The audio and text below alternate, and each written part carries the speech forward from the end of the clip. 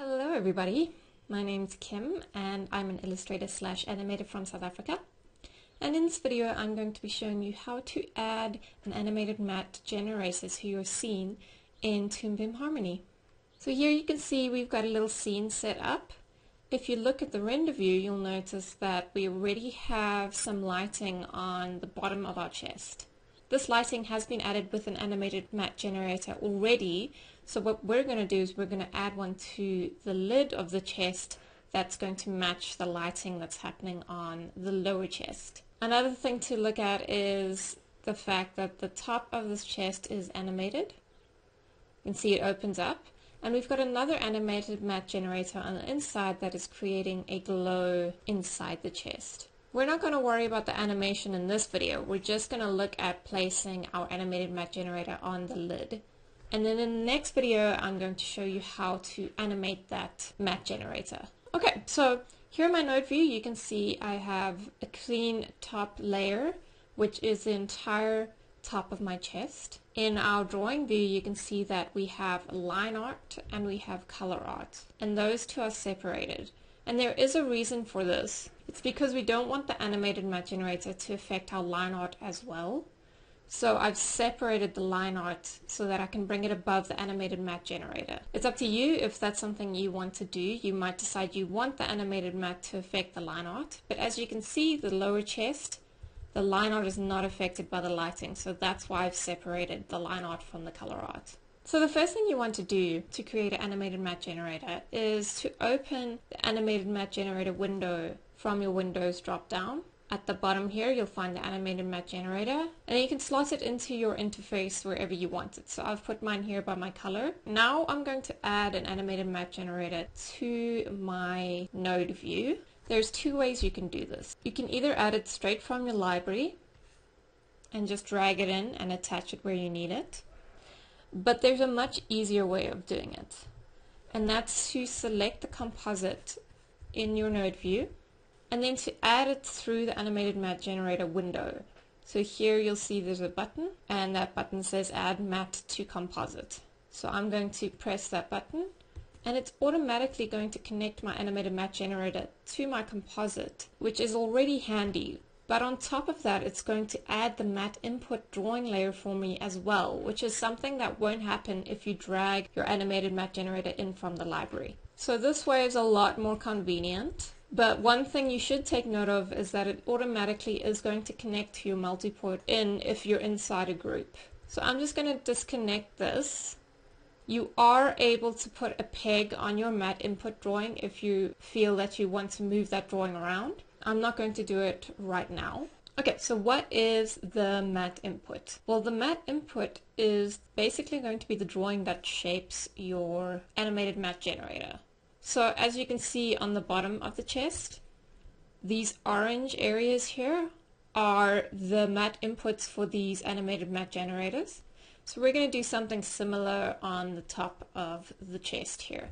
But before I do that, I'm just going to rename this matte input so that I know what it belongs to. So we're just going to call this chest wood so that we know that this is the animated matte generator that is going to be applied to the wood of the lid of the chest. Okay, so let's get started. I'm going to select the matte input layer, which is now called chest wood, and I'm going to draw a shape. Now it doesn't matter what color the shape is because it's going to be changed by the animated matte generator settings anyway, so you don't have to worry about the color that you draw this matte input in. I'm going to draw a very simple shape. I'm going to try and match it up to the bottom of the chest. I'm going to snap these corners on my shape to make sure that there's only 4 points on the entire shape. So I'm going to snap my points together to make sure that this stays as simple as possible. Now obviously if you have a more complicated object that you have to add an animated matte generator to, you can make a slightly more complex shape, but in this case we don't need a complex shape. We can work with just the 4 points. I'm going to fill that shape, and this now becomes the shape that creates our animated matte generator. Now if you render this, you'll notice you have a solid white block. So right now the animated matte generator is set to solid white. We're going to change that a bit later, but first we're going to actually manipulate this shape. So what I'm going to do now is I'm going to actually select my animated matte generator, and I'm going to turn on my show control, which is this little orange railroad you see up here. You'll immediately see something popping up on your animated matte generator, and it's a red outline. So at this point I'm going to select my transform tool over here, my animation transform tool, and you'll see that all of these buttons become available to you once you select that tool.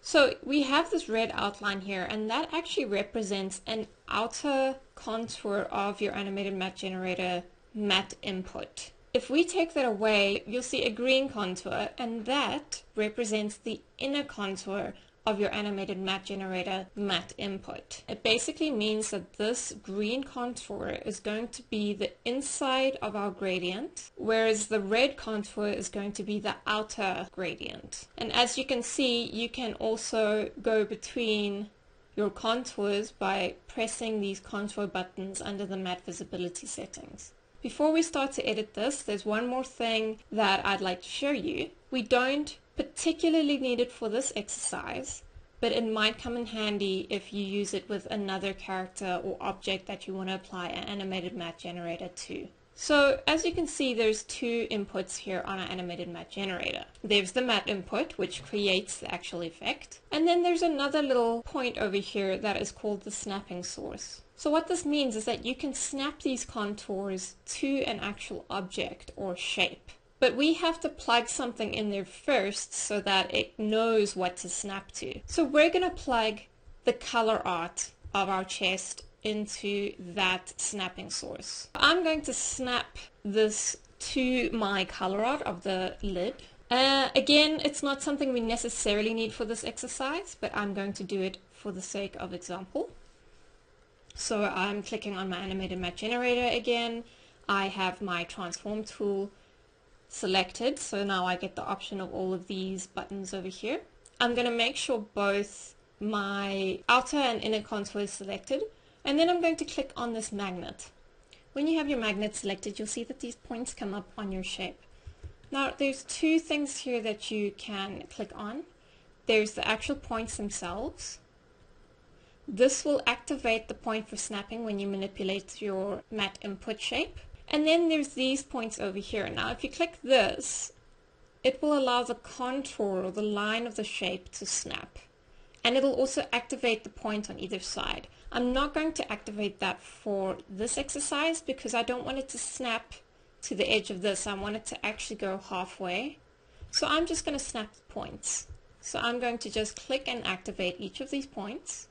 You'll see the shape moves a little bit, that's normal. And that should activate both the shapes, both the inner and outer contour. After I've done that, I'm going to go back to my editing mode and to my define matte point. And this is going to allow me to actually edit these shapes separately. With both my contours activated, I'm going to grab the edges of my shape, and you'll see that they automatically snap to the artwork that I have on top of the chest. Then I'm just going to manipulate the shape of this so that it follows the shape of my chest. And I want it to meet up basically with this shape that's happening on the bottom of my chest here. So if we now look at our render, you'll see this entire thing is again solid white. We actually have to edit the contours separately. So right now our red contour, the outer contour, is perfectly fine. It's fitting exactly where I want it to fit, but we need to change the inner contour so that we get a kind of gradient effect happening. So I'm going to turn off my outer contour so that I just see the green of my inner contour. And this one I'm going to pull right back. Again, I'm using my define matte point to do this. And now if we look at our render view, you should see a kind of gradient happening where the green contour is the most intense part of the gradient. Okay, now we want to make this look a lot better in terms of what colors we're using and the kind of gradient that's happening. So we're going to go back to our animated matte generator in our node view, and we're going to open the properties of that animated matte generator. Here you'll get two tabs, the matte and the advanced. Now this is where you change your colors and the type of gradient that's happening in your scene. So here we've got an interpolation mode. I'm going to change that from distance to parametric. This gives us a much more even gradient, but you can experiment with the different types that are here. Now we have a color interpolation. I'm going to leave mine a constant, but you can change it to 2 colors and actually create quite an interesting effect with the colors of your gradient. However, I'm only using 1 color, so there's no point in me using the 2 color one, so I'm going to go back to constant. And I'm going to change that inner color to the orange that you see here on the bottom chest.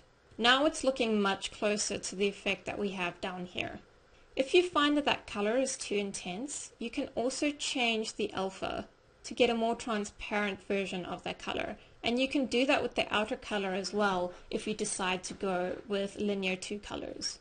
So I'm going to close this now that I'm happy with the colors that I have going on here. But I do have a bit of a problem because our color is covering parts of the chest that I don't want it to cover.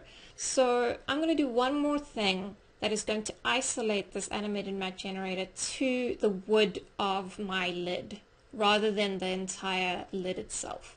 We'll need 2 things to do this. In your node library, find a color selector. The color selector works quite similarly to a color override, but it's just a much simpler version. Then we're going to get a cutter. So I'm going to attach my cutter into the animated matte generator, making sure that it passes through the image port of my cutter and not the matte port. And then I'm going to take an extra connection from my color art, place it into the color selector, and then connect the color selector to the matte of my cutter. So I'm going to open my color selector and I'm going to click on this little plus button over here, and it's going to give me some palettes to look at. Now I want to go into chest 1 and I'm going to choose wood main, which is the color of our wood on our lid. Now all of a sudden you see something happening in your camera. Unfortunately, the effect that we have is backwards, so we need to invert the cutter. You can do this by double clicking the little mask icon on your cutter.